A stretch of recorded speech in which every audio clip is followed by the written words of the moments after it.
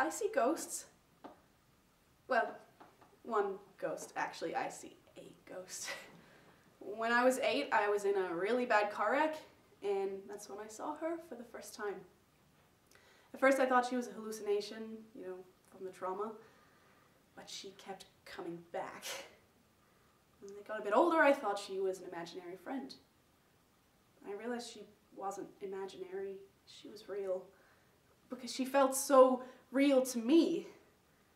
And that's when she told me she was a ghost. So, yeah, I have a friend who's a ghost. At least that's what I hope she is, because if this all really is just in my head, then I must be legit crazy. Do you think I'm crazy?